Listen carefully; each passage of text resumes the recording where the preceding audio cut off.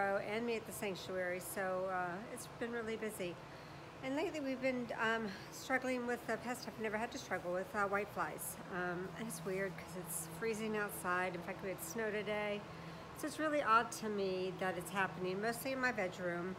So I tried a bunch of different things, some essential oils. The essential oils do kill, but they don't kill all stages. And then if you don't get the oils off the leaf quick enough, you get a leaf that looks like this. And so what happens is the leaf can no longer photosynthesize, so it starts to die and takes the plant with them. So too much oil can be bad too. So you gotta make sure you rinse all that stuff off.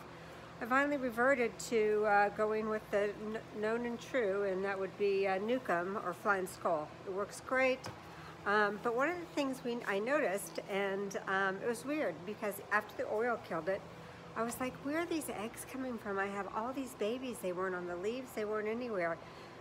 Come to find out, I was looking at a plant one day. They were in the grow bag. So they were laying their eggs inside the fabric of or on the fabric of the grow bag, and that's where they're hatching from.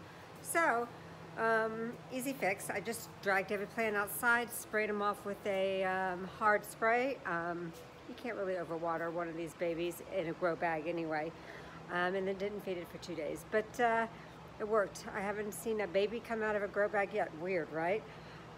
There's a first time for everything, I suppose. But veg room is now doing a little bit better. We halfway done spraying with the Nukem. I got to finish this afternoon, but on my way to a live concert for this benefit at the sanctuary. It's online, Facebook, so I promised I'd be available for questions. So, again, peace out. Love your fucking life.